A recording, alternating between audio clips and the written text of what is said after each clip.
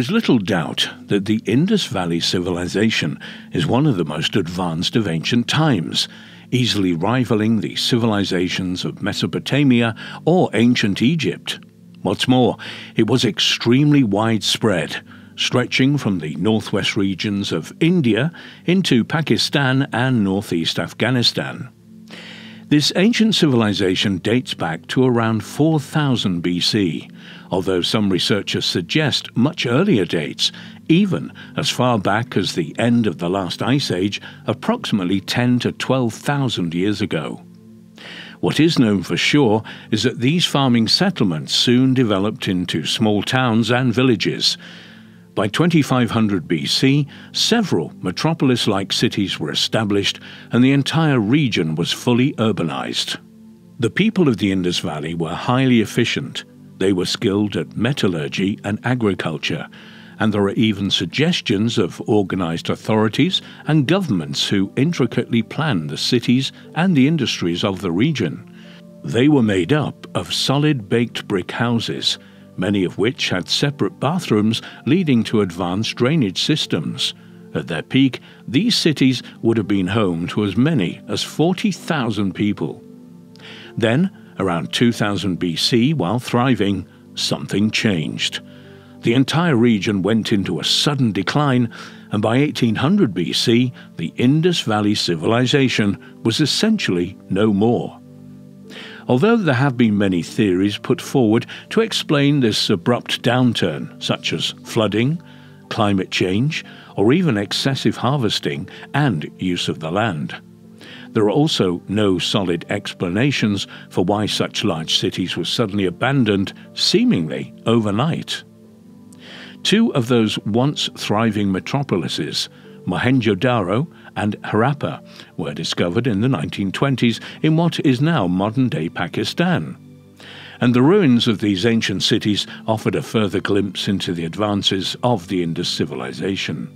There were clear signs of organization and forethought in the city layouts, with sophisticated public sewers, drains, and even public drinking water. There was a mixture of residential areas and what would be the equivalent of industrial complexes for manufacturing and trade. British researcher and writer David Davenport spent more than a decade researching Mohenjo-Daro and its sudden demise. He would write of his findings in the book Atomic Destruction in 2000 BC. Ultimately, he would offer that a nuclear weapon strike on the city at the end of an ancient war had brought the Indus Valley Civilization to an end, and he would put forward a compelling argument for this apparently outlandish conclusion.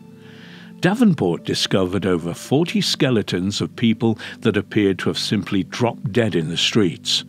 Some of these skeletons even appeared to be holding hands, suggesting they had died instantly and without warning. Even more remarkable, several of these skeletal remains returned extremely high radioactive readings, so high in fact that Davenport compared them to readings taken at Nagasaki and Hiroshima in Japan, following the atomic blast that ended the Second World War. In fact, Davenport would state that everything he had found in Mohenjo-Daro matched exactly the environment in the Japanese cities following their destruction. Incidentally, over 3 decades after Davenport's discoveries in 2002, another British archaeologist, Paul Barn, discovered further skeletal remains. Several were found contorted in such a way that suggested they had been in agonizing pain in their final moments. We might ask, why had these skeletons not decomposed completely? And why had they been left in the first place? Why had they not been eaten by scavengers or predators? Davenport would also discover evidence of vitrification having taken place in the ancient city. This is where rocky or sandy ground has become heated so quickly to a temperature of around 1500 degrees Celsius before cooling rapidly. The end result of this process is a crystallized glass-like substance. Davenport identified the epicenter of what he believed to be a nuclear blast with a radius of approximately 50 yards. He also noted that bricks of houses that faced this epicenter were melted on that side only, another sign that a momentous explosion had occurred. What is perhaps interesting is that ancient Sanskrit texts, which are regarded as historical fact by those who follow them, speak of gods with terrific but deadly weapons. And one particular account in the Mahabharata tells of a great war, the Kurukshetra War, where such destructive weapons were used. One of these weapons is described as being able to sweep away steeds and elephants as if they were nothing but dry leaves, and destroy entire legions at a time.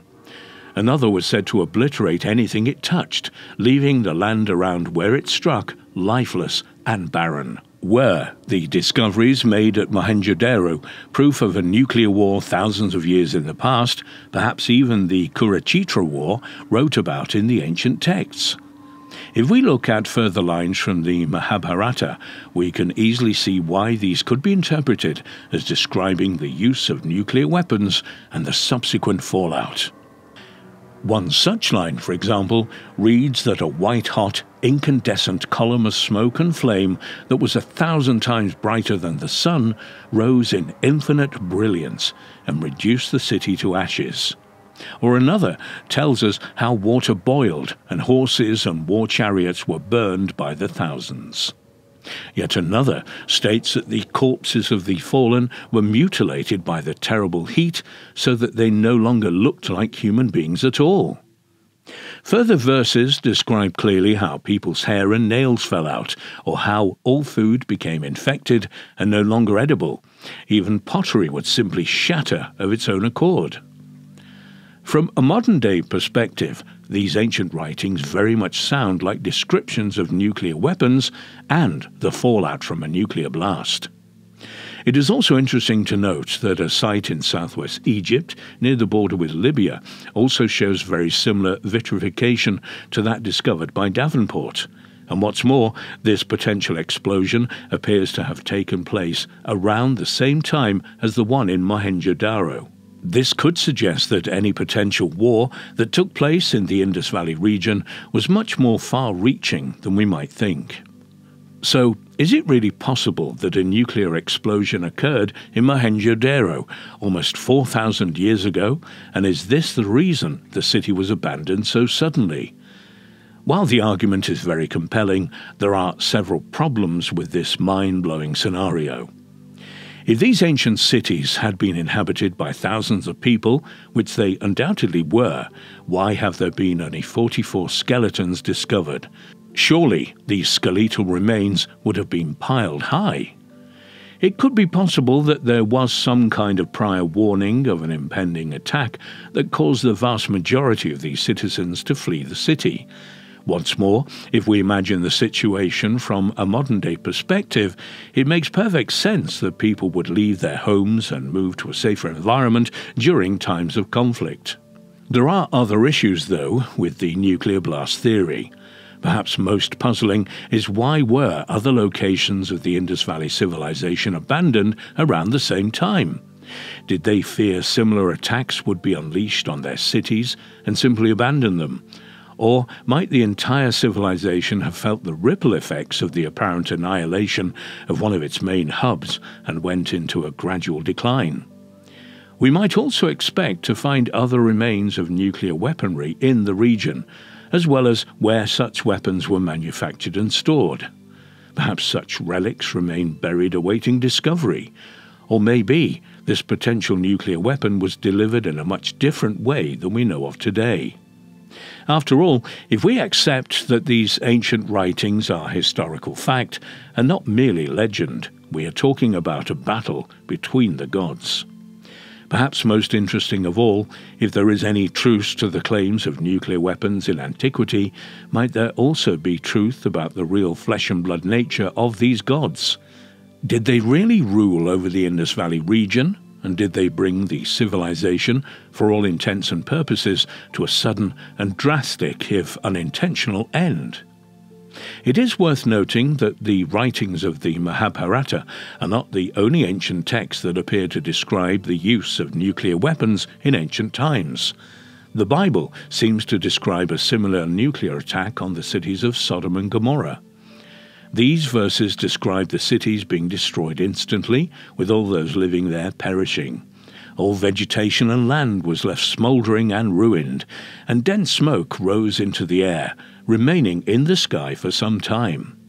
Finally, perhaps it is worth noting the following response from Robert Oppenheimer, known as the father of the atomic bomb, and who was known to study ancient Hindu and Vedic texts. When asked after the first nuclear bomb had been detonated if this was indeed the first nuclear explosion on the planet, he responded, "Yes, in modern times."